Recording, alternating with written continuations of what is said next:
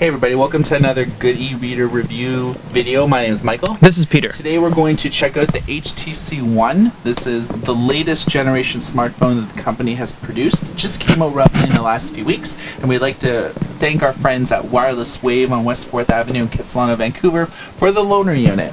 Today we're going to check out the hardware in terms of what type of specs does this bring to the table, and we'll also look at some of the daily things that you'll use this phone for, such as ebooks, comics, newspapers, making a call, video, audio, so on. So let's get a sense of the specs before we really dive into things here.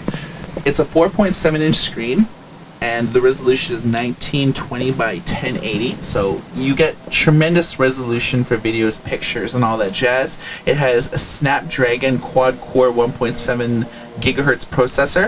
It has a dedicated GPU. It also has 2 gigs of RAM.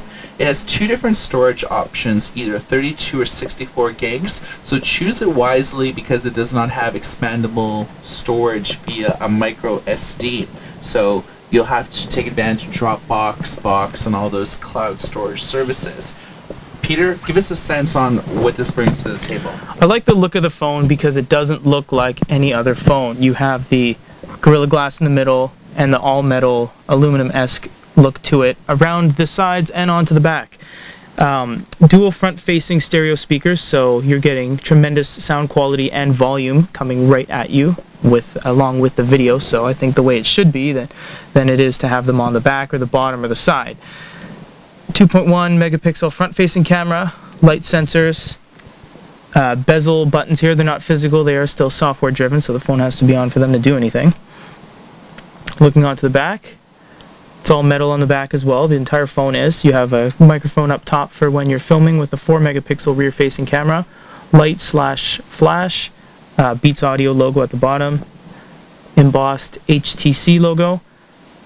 There's the SIM card on the side. You need the little extractor tool that comes with the phone. And you have the talking microphone along with the micro USB cable.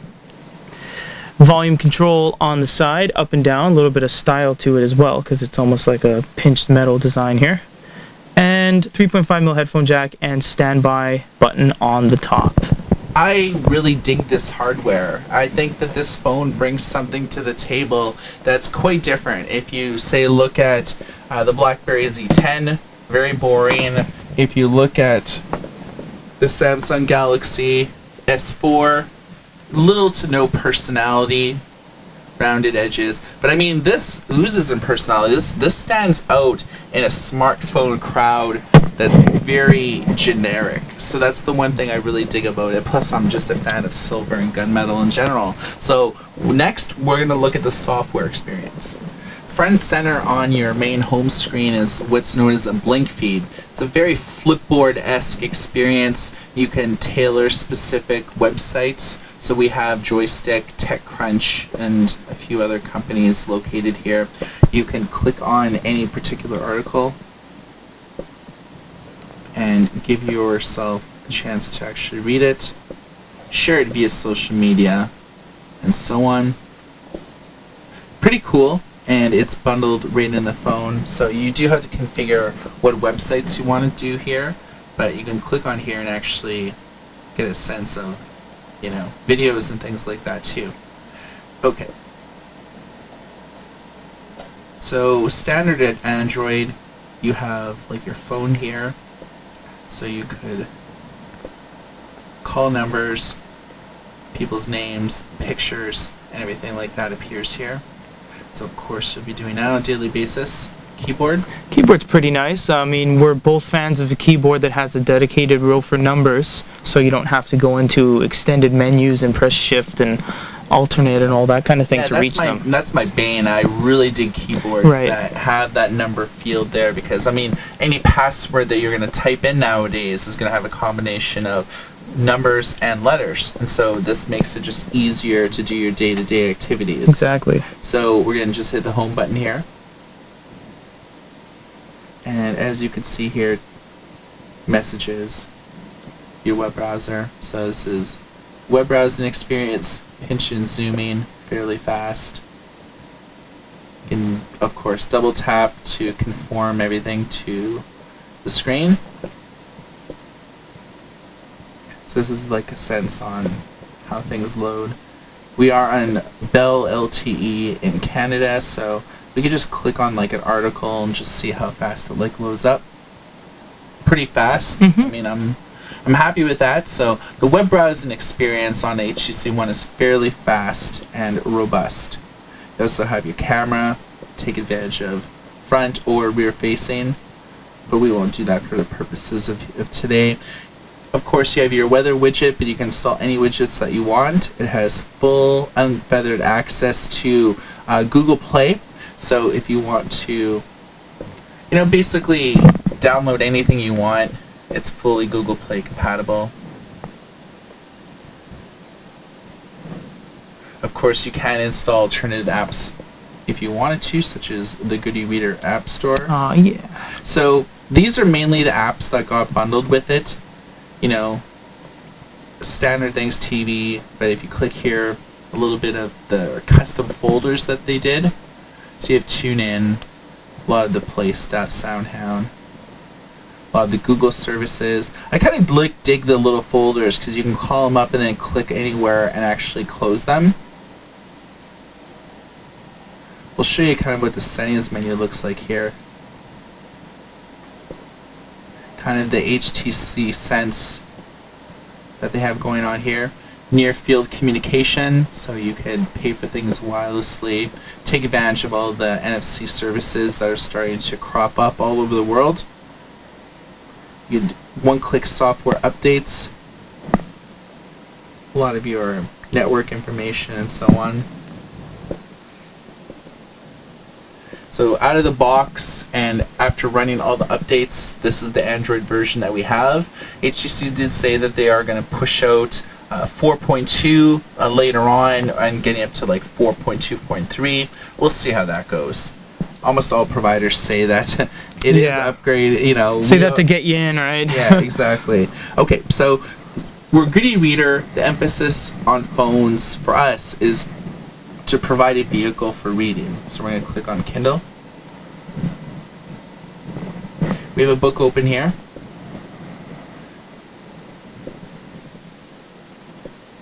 As you can see, you could increase the size of the fonts. It happens in real time.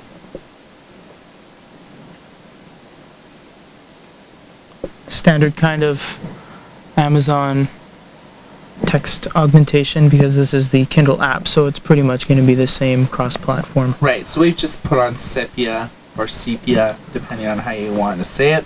So you can scroll pages all pretty fast.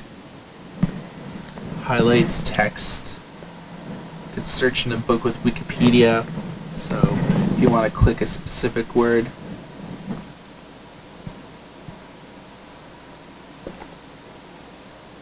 You can also take notes and save them as part of your book.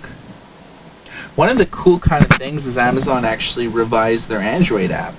So you have a cool sort of sub-menu here that didn't exist before.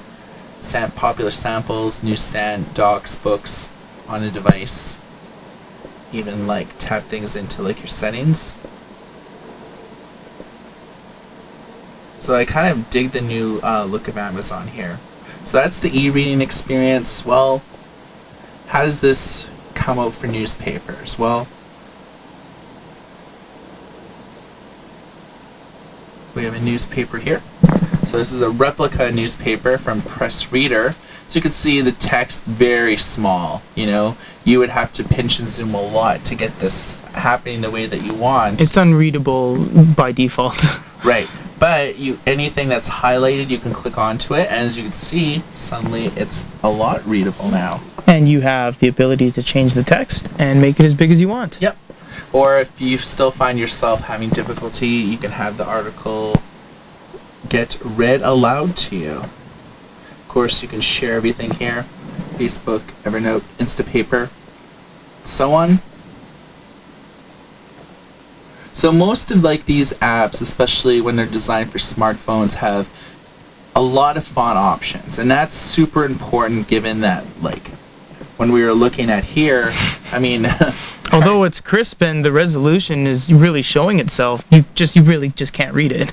yeah. So I mean, you can read it if you pinch and Oh, zoom totally, yeah. and things like that, but you probably want to go to the article view Right. as your most important thing. So we've looked at ebooks, newspapers. Well, hey, comic books are the other medium because they're very graphic heavy. So we'll look at the first issue of The Age of Ultron. I was kind of underwhelmed by this series actually, but whatever.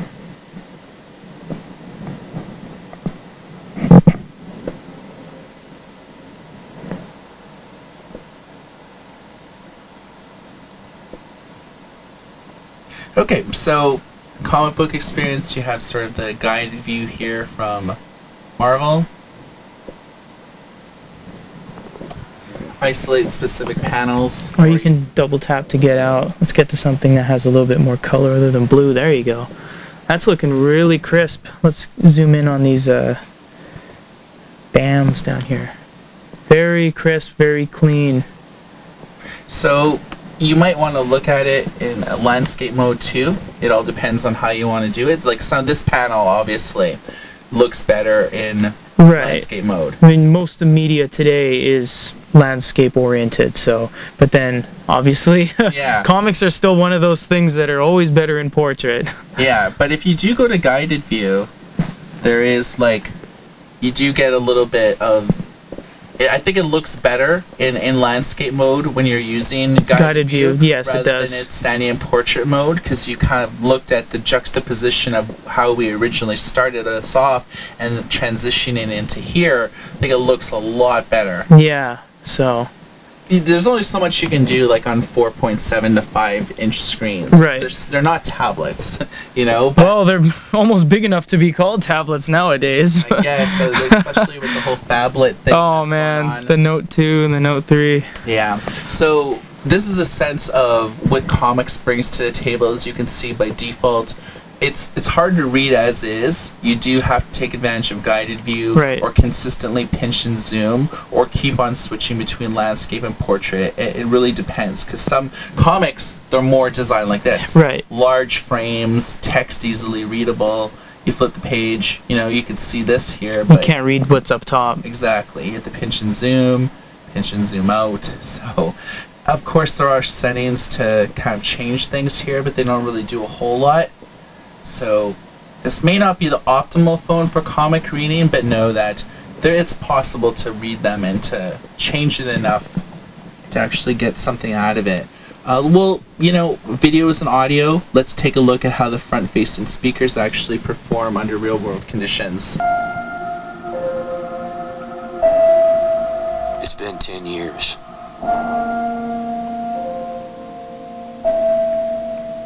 You start to forget the things you should remember. And you can't stop remembering the things you should forget. We've always had the power. Not anymore. All we have is each other. We're ghosts, fighting for something that can't be killed.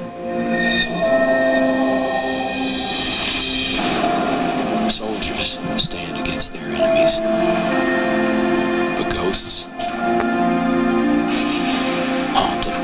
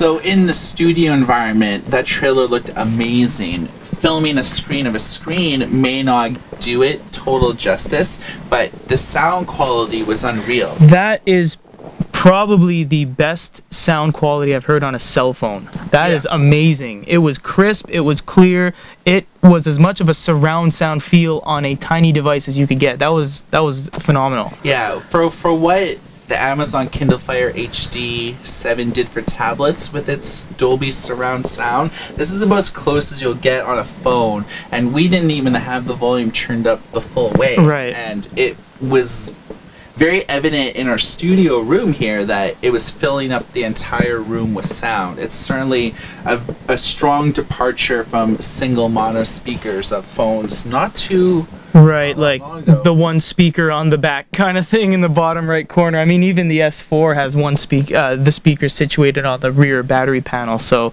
this is a great breath of fresh air in terms of sound quality.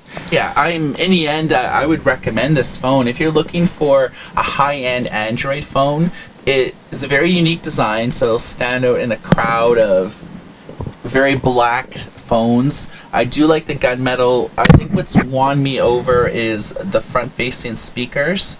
The camera is probably the weakest part. I mean, the front-facing 2.1 is fairly standard. Most phones have 2.1 or 2 megapixel front-facing speakers, but a rear camera that only does 4 megapixels, fairly weak.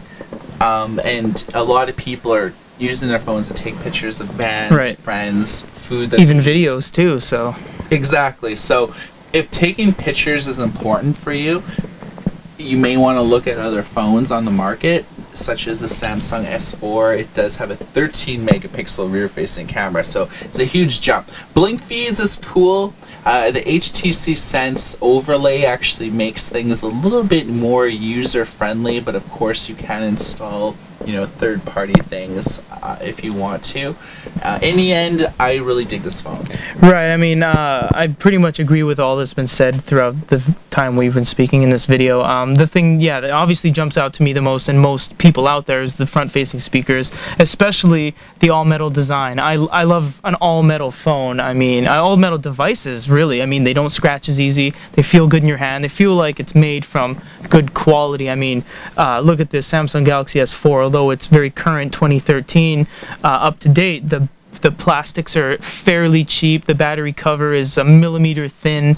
I mean, very fragile parts, whereas this one looks like it is built as just about as strong as you could build a smartphone with glass and metal. So overall, I think it's a fantastic phone. I really wish they had an SD card slot. I wish maybe they had a 16 gigabyte version and cut the price, and I kind of wish that they had a bigger camera, a higher megapixel camera at the back, but little things. Alright guys, so tell us what you think about this. You've heard our thoughts. Let's hear yours. Comment on this video and we'll endeavor to reply to each and every reply. And thanks again to Wireless Wave in Kitsilano, West 4th Avenue in Vancouver, BC, for providing this unit to us. For a review of the HTC One for GoodieReader.com, my name is Michael. This is Peter. Everybody take care.